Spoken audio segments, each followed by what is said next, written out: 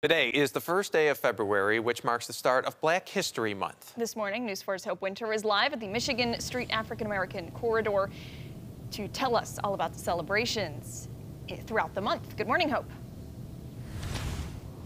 Yeah, good morning, Abby and Chris. This morning, we're live here at the Michigan Street Baptist Church right here in the heart of the Michigan Street African American Heritage Corridor.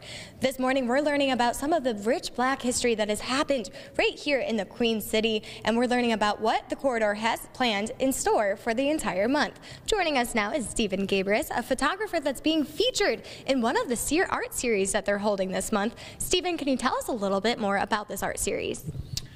Yes, absolutely. I'm going to be showing some of these images here at 163 Broadway, Nash Lofts, this Friday from 5 to 8 p.m.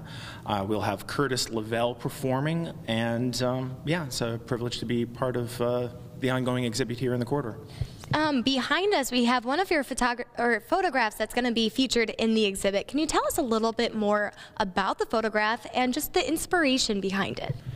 Sure. I came across a segment in Vice News about the Equal Justice Initiative lynching memorial, and the board was kind enough to allow me to come down and sort of allow my spin or take or on the memorial there, and I was able to come down and take some photographs of their just absolutely incredible memorial and art series there.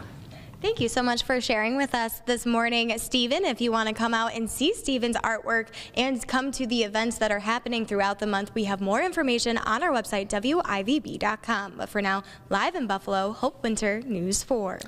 Hope, thank you. And News 4 is celebrating Black History with a special airing later this month. You can see Honoring Black History, sharing our stories on February 24th at 4:30 on Channel 4, and then again on the 25th at 7:30 on the CW 23.